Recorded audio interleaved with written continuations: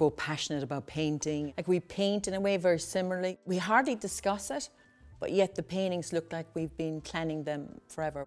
It's almost like I've been waiting to be asked to do something with Sophie. It feels like we've an awful lot in common, and we're chalk and cheese, I think.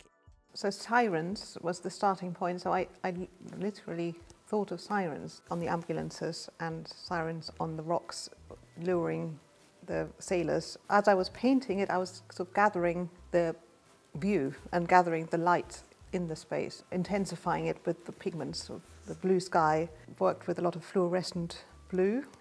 Even though the paintings are full of sunshine and happiness, I think there's a lot of terror.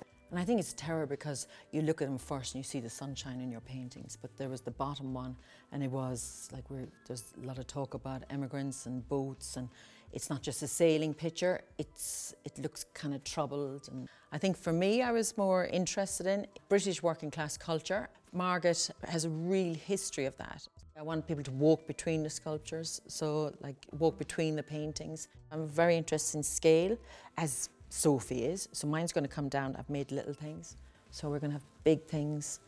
Zooming down for Sophie's paintings into my sculptures and down to some small things. People kept sending me photographs of Sophie's painting through holes in my paintings, so it was just like we kind of framed each other very differently.